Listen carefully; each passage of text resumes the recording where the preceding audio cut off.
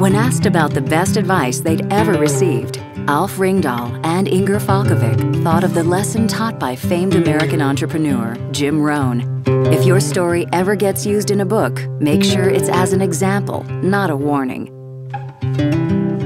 Alf and Inger strive to live as examples of honesty, hard work, perseverance, and of course, bioactivism.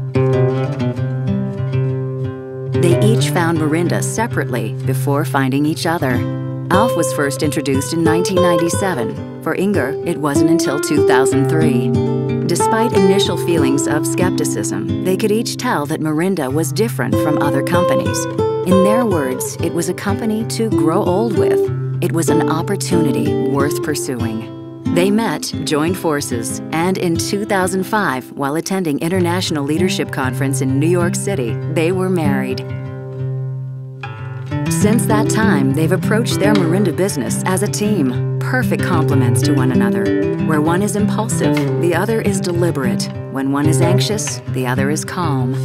Hand in hand, they face the challenges of running a business. They believe in themselves, they believe in the product, and they believe in the cause. Congratulations, Alf Ringdal and Falkevik.